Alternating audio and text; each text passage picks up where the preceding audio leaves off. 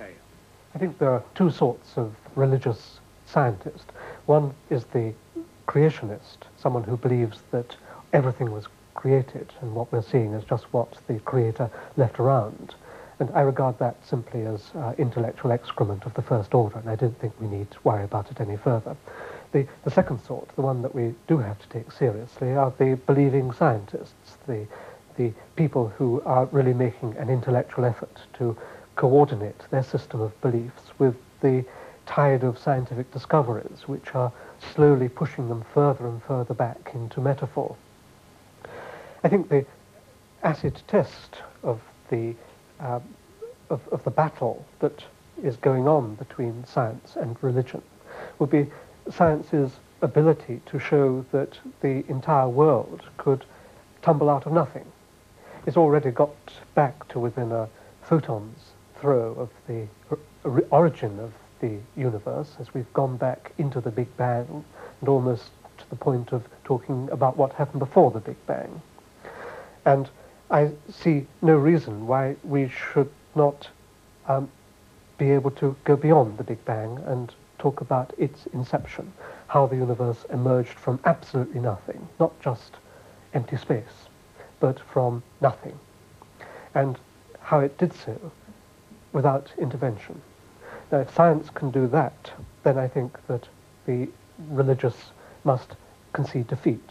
Well, my answer to that would be twofold. First of all, I don't think that God is in the world as another object among objects, another cause among causes, so that, of course, as explanations for objects and causes are found scientifically, the need for that extra object, that extra hypothesis in Laplace's phrase, disappears from view.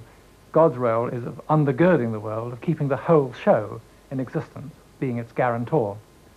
So his relationship is different in that respect, and he can't be squeezed out because he's not caught within the process. The other thing I'd want to say is that I don't think that science will encounter barriers within its own defined enterprise. I think the questions that it permits itself to ask, it will, with luck, be able to answer. But it seems to me that science imposes barriers on itself by its method, by its concern with phenomena that can be manipulated, and with certain types of questions, which denies it the opportunity to come into grips with other questions, in particular questions of meaning and purpose.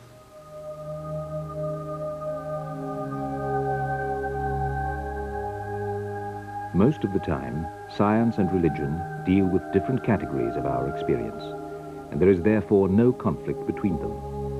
But when science probes into the very creation of the universe, it is surely disturbing religious ground.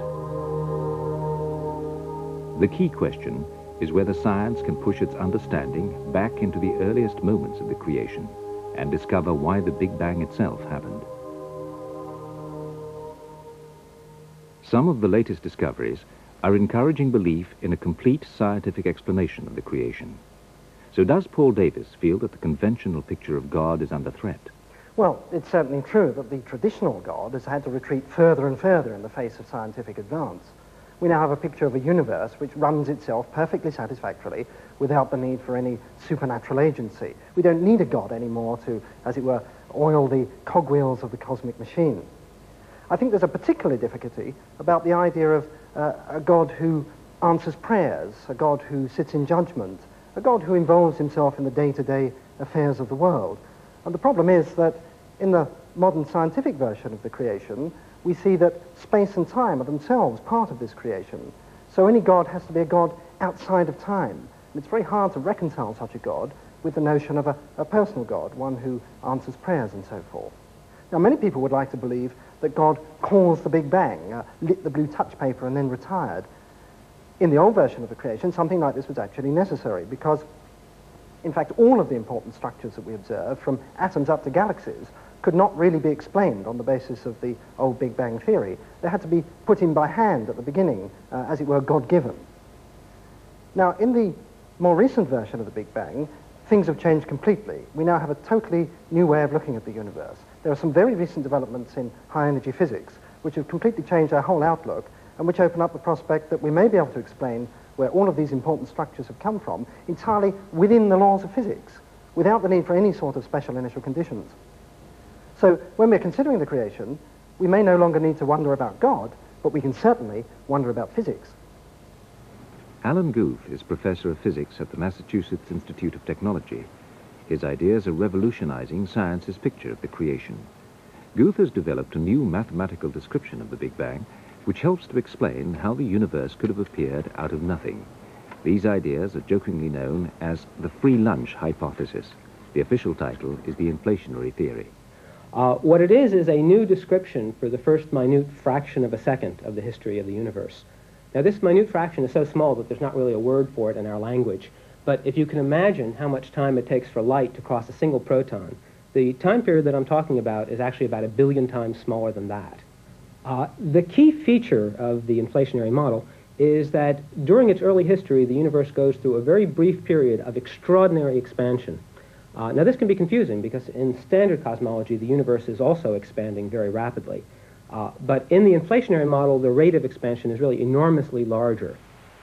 According to the inflationary theory, the Big Bang was considerably more violent than scientists had previously supposed. Under such extreme conditions, the laws of physics have strange consequences, and Alan Guth's ideas can actually explain where everything in the universe came from. One other amazing consequence of the inflationary model is the actual production of matter. During the period of rapid expansion, it's possible for the universe to siphon energy from the gravitational field and use this energy to produce all of the matter that we see in the universe today. It's necessary to start with about a few kilograms, and then everything else can be produced for free. So while people often say that there's no such thing as a free lunch, the inflationary model predicts that the universe itself may be the ultimate free lunch.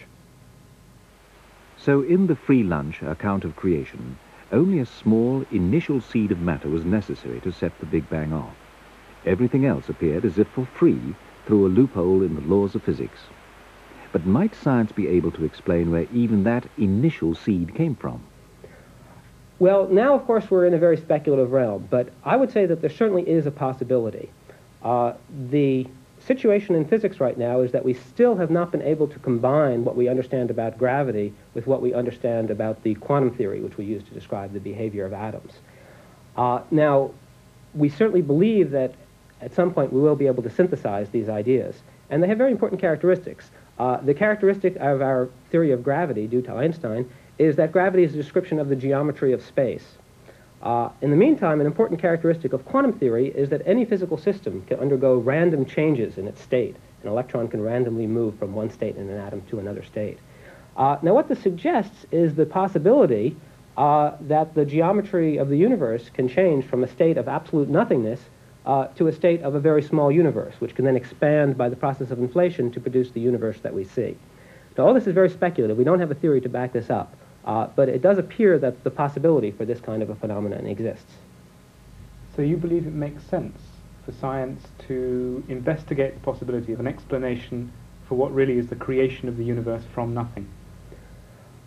It's an amazing feature that seems to be emerging from our study of physics, that it does appear possible that if we knew what the fundamental laws of nature were, that it may not be necessary to, in addition to that, make suppositions about the initial state of matter. It seems possible that the fundamental laws of nature can start with absolutely nothing and produce the universe that we see.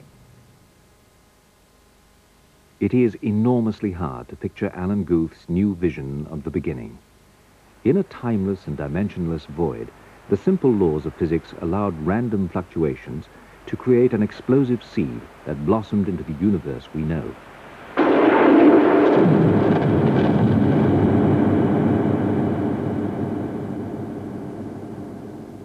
I'm delighted with the information that we're getting from people who are studying the earliest stages of the universe. The very latest theories seem to be showing us that there is simplicity at the heart of all the complexity we see around us. Complexity such as in the growth of a plant or the behavior of a person. That at root there is just a simple network of processes all linked together.